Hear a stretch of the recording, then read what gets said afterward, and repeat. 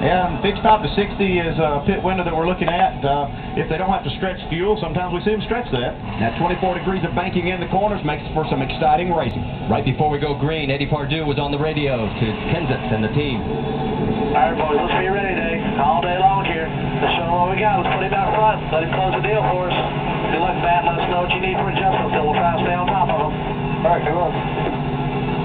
3 cars are going to the rear. The 60 for the shock replacement that you heard Carl talk about. The 09 had an unapproved adjustment. They are back out. It was a sway bar. And then the 23 crashed in qualifying, and they are in a backup car for Robert Richardson Jr. So the pace car is coming out of turn number 4, and we are down to race number 33 of the 2010 NASCAR Nationwide Series here at Texas Motor Speedway. They're rolling them down, and now the green flag is flying, and we're racing here at Texas.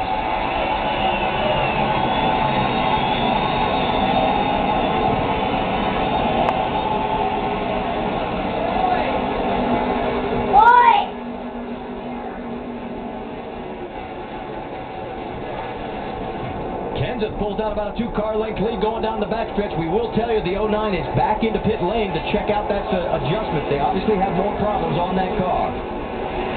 Jason Leffler is in second. David Reagan is third. And it's going to be Kenseth leading here on lap number 1 of 200. And Jason Leffler, after a good start, he was very excited when I was talking to him yesterday about his chances here. He loves this racetrack.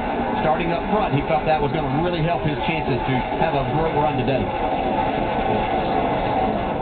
Saw the 10 car a little bit further back in now 5th place. That's Casey Kane.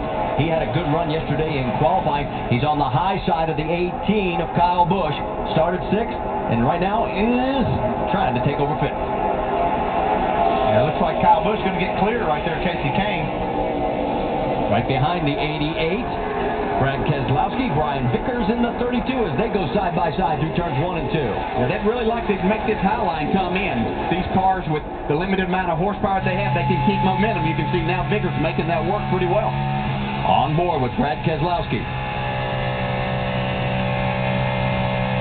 You see right behind this group is that 29 car with Casey Mears in there.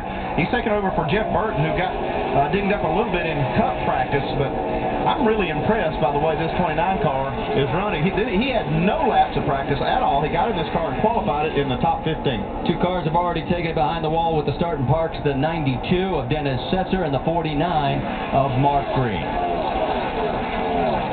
Back to Casey Mears just a second. He said that he hasn't even been in one of these in about 2 years since he was running some races.